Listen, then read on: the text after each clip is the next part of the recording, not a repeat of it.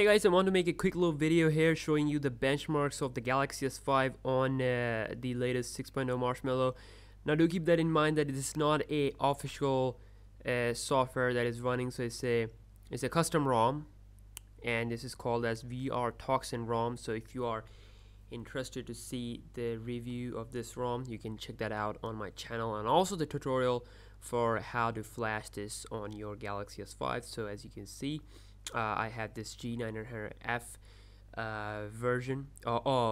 variant, so which has this Qualcomm Snapdragon 801 chipset. So yeah, you people be like, this is like a custom ROM, I should not be making this video, wait for the official. But yeah, it's just purely for fun, to check out how the S5 will give benchmark scores when it is on Marshmallow. And of course, this is a custom ROM, so yeah, we're just gonna see that. So first off, I'm just gonna run the Geekbench 3 benchmark here. Okay, so we're done, and we got a score of 3176 multi-core and 1007 single core. So let's just compare this to the previous scores of the Galaxy S5. Now with the single core, as you can see, we have the improvement now from 938 to 1007.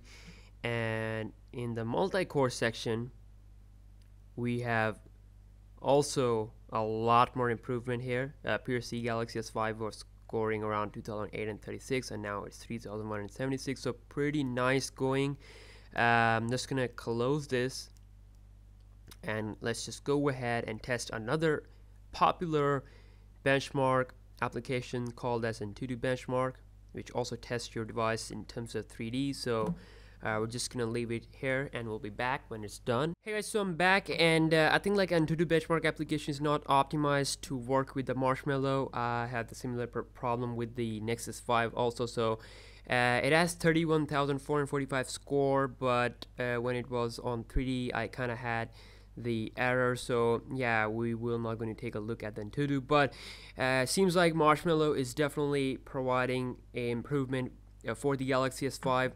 So yeah, it is better now, and I think with the official Marshmallow update, I hope Samsung should release it, and the official Marshmallow update from Samsung will going to bring more better results. So these are the results from a custom ROM, so yeah, you can expect more better results with the official firmware. So yeah, I might compare it with a jailbroken iPhone 6 for you guys to give you a little bit more in-depth performance look. So yeah, I hope you guys have enjoyed this video, all those Galaxy S5 lovers out there.